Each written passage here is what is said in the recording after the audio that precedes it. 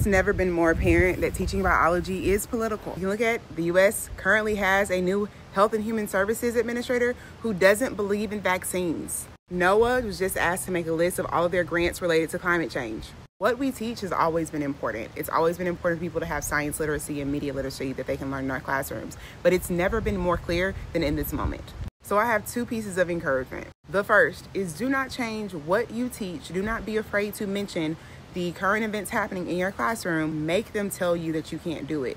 Do not assume what you can or cannot do based off of executive orders that are not laws. And nobody has told you how they're going to be reinforced in your school and in your context. Not only will some kids be actually interested in and see the relevancy of what they're learning for the first time, but you'll also probably find that you have colleagues in the building who want to do the same thing, but are nervous or they aren't sure how. And so having you there as somebody who speaks back will help them too.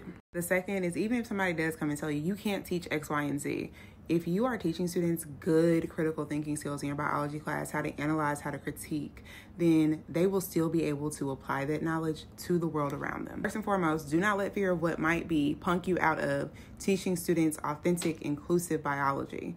And if you are told that you cannot, make sure the way that you're teaching is still empowering. And if that's something you could use help with, make sure you check out the Lab Rockstars. I'll put some details in the caption. Stay curious, y'all.